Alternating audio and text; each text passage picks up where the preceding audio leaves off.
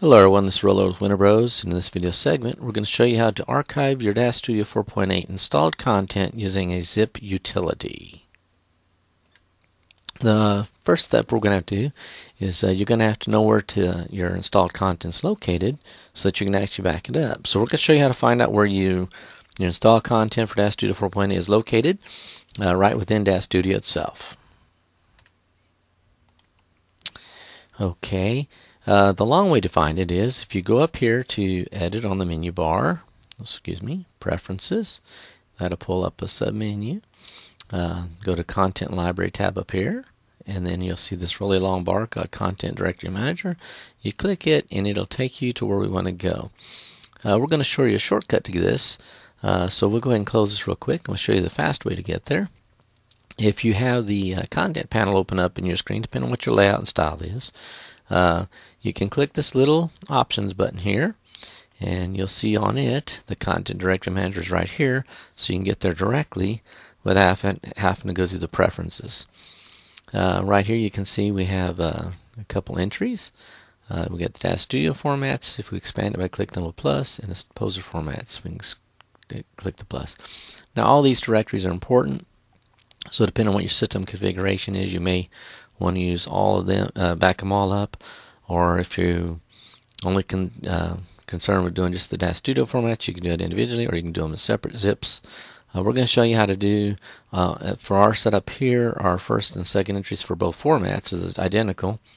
So we're going to show you how to create the zip file using the first, we're going to use the second line right here. And then once we get that done, we'll show you how to add this one into a zip. We're going to be using the WinZIP utility to do this. However, you can probably use 7-zip or any archiving utility that allow you to recursively save directories, which is going to be very important. Now we'll go ahead and close this really quickly, and we'll discuss one quick issue that you need to do before you actually start archiving. If you happen to have a laptop that you're using, or maybe you have a screensaver enabled on your computer, we do recommend that before we start the actual archiving process that you disable your screensaver, just in case you have a really long set of content, and also to speed it all up. And if you're on like a laptop or something with a battery backup, you might want to disable any of the power saving modes like sleep mode, which will shut it down and might interrupt the building of your archive. These are just recommendations. You do not have to do either one. If you have a small content library, or if you are just going to sit at your computer and wiggle your mouse every once in a while, it's all up to you. But they should still process the fine. The biggest one would be the computer not going into sleep mode. And the third important thing is when you do actually, and we've already discussed this a little bit, we touched on it real quickly, is that whatever archiving utility you decide to use, make sure that you can save the recursive path of the files, so that if you do have to restore anything or recover any of your data, you don't just have a whole pile of files. You actually have them stored in their actual folder or directory structures that they were originally installed in. So without any further ado, we're going to go back to show you how to get to those content directories and how to zip them up. And what we said, like we said earlier, we're going to you can do this one of two ways. You need to jot down these two paths, or how many paths you actually have installed on your computer, how many content sets. For us, it's just two because they are identical for the Poser and DAZ Studio formats, so we're going to do that. You can jot them down manually, or we're going to show you a quick trick how you can use something like Notepad or any kind of text editor to actually just copy these. So right here you can see we're on the second one here, going to the old DAZ Studio for my library. And what we'll do is we'll click this edit button, and it'll pop up our file browser. So we can just click up in this bar, and there's that path, so we can just right click on it and copy it. Of course, we are using the Windows version. You can cancel this. I'm not sure how you would do it on the Mac, but I'm sure it's pretty similar. Then we'll bring up a text editor. In this case, we're going to be using Notepad for Windows, and we'll go ahead and just paste that path in there so we don't have to manually type it. And then we'll go back and we'll repeat the process for the other one we need to get to. We'll click on it, and we'll go to Edit, and then bring up the browser again. We'll click up in here, and then right click on it to copy it. Then we'll close that out, and then we'll go back to our text editor, and then we can paste that in so we can use it. So now we've got both of the paths that we need. So we really don't need the content manager anymore, so let's go ahead and close that. And since we don't necessarily want DAZ Studio to interrupt our workflow as we're archiving, just in case we have something pulled up, we'll go ahead and close that too, and then we'll go and do our archiving. Show you how to do that with WinZIP. So now the first thing we're going to do is we want to get that first path out of our text editor here, so we just copy that line and get it into the Windows clipboard buffer. And then what we're going to do is pull up our File Explorer, and we'll go up into this top line here, and we'll click on it, and then you can either Control V or you can right click paste to get that path in there, and then hit enter. And now it takes us to our DAZ Studio 4, first section of our content that we want to save. You can see here it shows my library. Let me go expand this all the way. But however, since that is the one we want to zip, we're going to go up one level. So just follow the folders till you see the next outdent. So we'll click it, and you'll see now the My Library is on the right. So there it is. So we'll click it on the right side, and on our computer, since we have WinZip installed, we'll right click, we'll do WinZip, add to zip file, and it should pull up a dialog. Now we're going to be doing a new, for the first time you do it, you're going to do a new folder. So we'll go ahead and go tell it we're going to make a new zip file. And what we're going to do is, because a lot of places you can't write to, we'll just go straight to the Documents library. And here's the one we previously made, but we're going to make a new one for the purpose of this video. So we recommend that you go ahead and use the day, the year, the month, and the day, or whatever order is good for you, so you'll know when you actually created this. And so we're going to call this one My Content with 2015.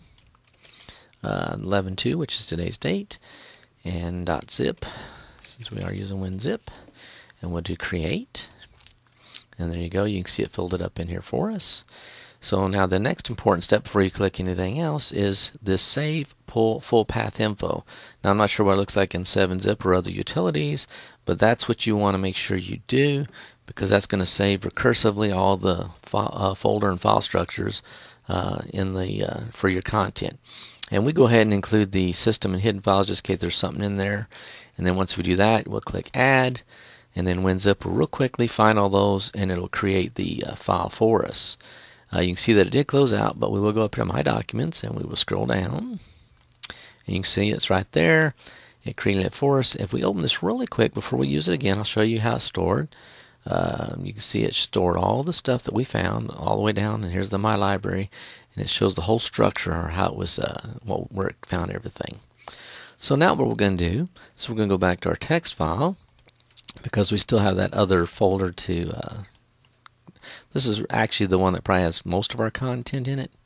We will begin this process, but we won't finish it, because on our computer we have over 4,000 products installed, and it took over 4 hours when we ran this as a demo earlier. So, but we'll go ahead and click this path, and this will give you a complete, if you do all the paths that are in your Content Directory Manager, you will get everything you've installed for your DAZ Studio. So we copy that, and then we'll go back to the File Explorer, and we'll go back in this bar, and we'll paste that one in, and we'll go there, and once again you can see, here's the My DAZ 3 library on the left, and you can see if you go up one level, it's under Public Documents, and since we want it to be on the right, we'll go up there and click that one time, and there it is on the right, still selected. So this time we'll go ahead and do the right click, and we will do WinZip, add a zip file again. However, in this case, since we already have a zip file that we created, we're going to use open instead of new. So the second time you won't. And then you'll go browse to where you created it, and here's the one we created. So we'll click it one time, and it popped up here in the file name. We'll click open, and then again we want to go ahead and ensure we save the full path and save the include files. And then once you get all that and everything's intact, you'll click add, and you'll repeat the same process if you have more than 2 places that your content's stored. And be careful to look at your poser formats, because if they are different places, you want to make sure you add all those so you can get all your poser compatible stuff. Like I said, we're not going to go ahead and click add here now, because we know how long it's going to take, but at this step you would finish, and we'll go show you what it looks like in the final product. So let me go ahead and just cancel that real quick, even though you would have ran it. And since we did place ours on the Documents file earlier, we will go show you. Here we go. We'll open this one up. It's the one we did previously was here. And if you look on the right of here, you can see it was 102 gigs in size. It was quite a large file. Now, if you don't have as many products as we do installed on the system, it's not gonna be quite so large. But this took 4 hours for 102 gigs. I don't know if we'll be able to open that up. It might take it quite a while to open since it's just quite large. So we will go ahead and just minimize this and get rid of our paths here. We hope you enjoyed this video presentation and hope you learned something. If you're going to upgrade to the new DAZ Studio 4.9 or even later, and you're using DAZ Studio 4.8, this should get you through how to get a backup of all your content without any problems. We hope you learned something from this and it helps you out. Have a great day.